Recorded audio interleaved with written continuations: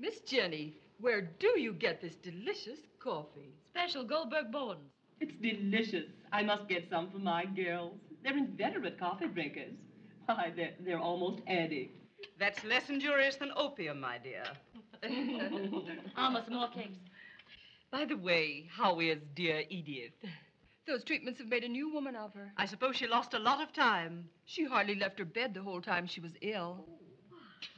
Well, ladies, let's combine business with pleasure. My, how quickly the first of the month rolls round. Business was very gratifying this month. Conventions always help. You'll find that a couple of $100 short. You know, breakage.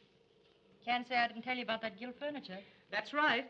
I remember Miss Jenny warning you the day you bought it. It simply won't stand the wear and tear. I had to take that gilt divan out of my Turkish room. Oh, girls. Hello, Tessie. How are you? Say, you're late. Oh, I just couldn't help it. Been having the most marvelous sales at the city of Paris, practically giving things away in the linen department.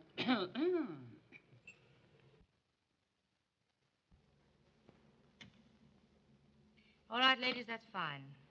Thanks for being prompt and prosperous. Maybe we better leave one at a time. Well, goodbye, Miss Jenny. Goodbye. Goodbye, Miss Jenny. Had a lovely time.